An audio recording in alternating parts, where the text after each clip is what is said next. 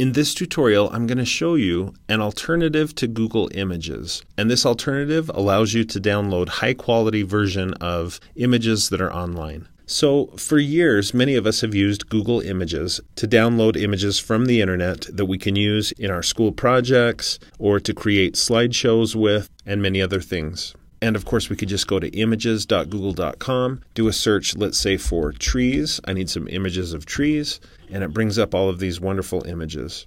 You can even choose tools and limit the results to just images that are labeled for reuse. Okay, so these are basically Creative Commons images. They're meant to be freely used. And notice how big these images are. It tells you in the corner, 4,000 by 3,000. That's a high quality image. 4,000 by 2,200. And some of these others aren't quite as big, but they still are pretty good quality images. And it used to be that you could click on one of these images and then click a button to view the full size version of the image. You could then right click on it and save it to your computer.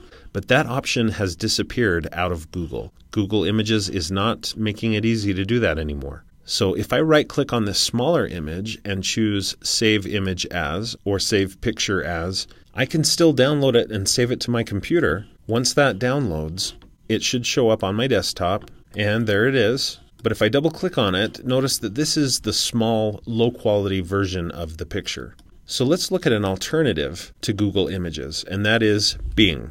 Bing is made by Microsoft. It's quite similar to Google in a lot of ways. But here in Bing, if I click on images, it lets me do that same search for trees. I can even go here to the right and click filter, and I can filter by license, free to share and use, even free to share and use commercially. I'm going to choose that option. And let's say I want to use this particular picture. Notice the dimensions. That's a pretty big photo. If I click on it, Microsoft gives me a bigger version than what Google gives me. And if I click on it, it takes me to the full-size version of the image. And actually, sometimes you can see on your mouse cursor a magnifying glass with a plus sign. That means that you can click to make it even bigger in some cases. So this is a very high-quality version of this photo. I'm now going to right-click on it, choose Save Image As.